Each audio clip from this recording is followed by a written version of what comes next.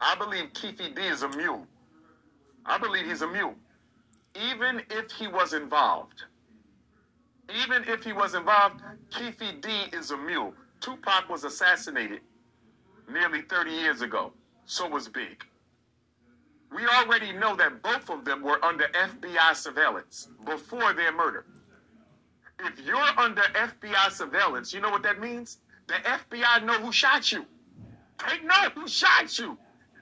I remember, they know who shot you. So them arresting KEEFED 27 years later, in my opinion, I don't believe this is about KEEFED. I believe they're going to make KEEFED the fall guy. He was involved, but he wasn't alone. This was a very highly organized, orchestrated hit. Tupac's and Big's. I believe they're going to make KEEFED the fall guy to shut the door on the case before any additional evidence is brought forward that could implicate anyone who is still living. And Dr. Umar Johnson, you're exactly right. I don't agree with everything you say sometime in your other interviews, but you're right. They're shutting the case down because there are other people involved, alleged like P. Diddy and other big people. Like you said, there's no statute of limitation of murder, so they want to shut it down to cover up for other people. And I'm going to let Dr. Umar Johnson finish talking.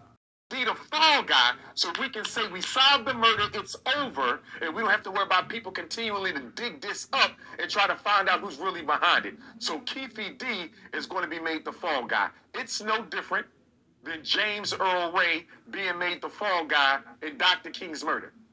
It's no different than the guy who was made to be the patsy in the John F. Kennedy murder. You will always have somebody involved who's close enough to it who you can blame the murder on if things get too tough. You always see that in high-profile orchestrated hits. And I believe one of the reasons why we will never get to the bottom of Biggie's murder or Tupac's murder is because LAPD was involved in both of them.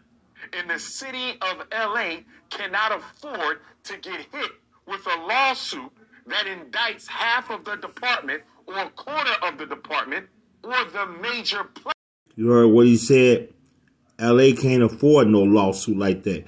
Because remember they had David Mackey and them. They were cops and they were robbing banks. You had Reggie White and his father, allegedly two crooked cops. Then Reggie White goes to the fair joint for selling marijuana. So, you know, he was always a crook. You just don't wake up in the morning and become a crooked cop. You were born a crooked cop. Biggie murder. That would be a windfall of a financial settlement. They can't afford it.